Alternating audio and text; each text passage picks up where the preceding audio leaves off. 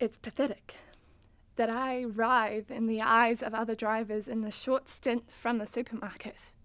Yes, I have 3 bags of chips sitting shotgun, but they are not just for me. 3 is a respectable potluck portion, all of them untouchable until 6:32, which is a very respectable time for eating chips, okay? I've got to watch it with the salt and vinegar, though.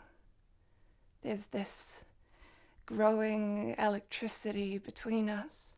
Oh, it's a kind of chemistry. So many sodium, hydrogen ions teasing me.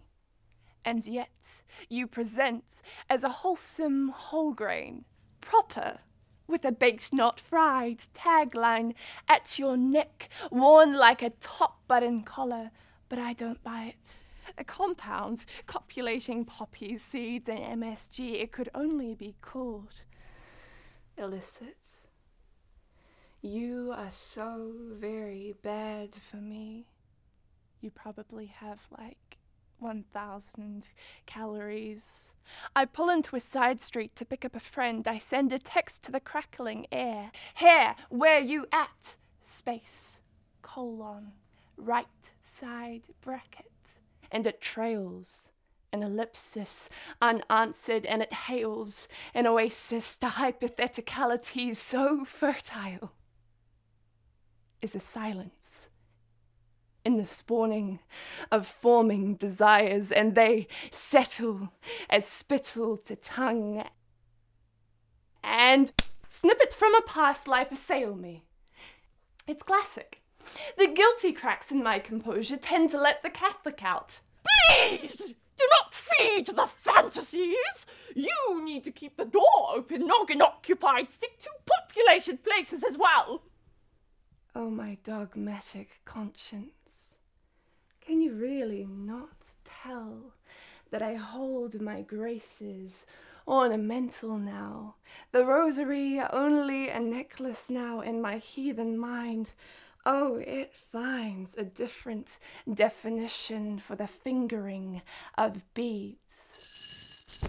And so there really is no hope for me at all. And there is nothing left to stall the parting pucker of your lips, the give of you to smoothness on my tongue, just one, and one, and one, and one, and one, and one, and one, to find the sating weight of you inside me, pinning the wings of butterflies in my stomach. Someone is coming. Someone is coming. Someone is coming. Shit!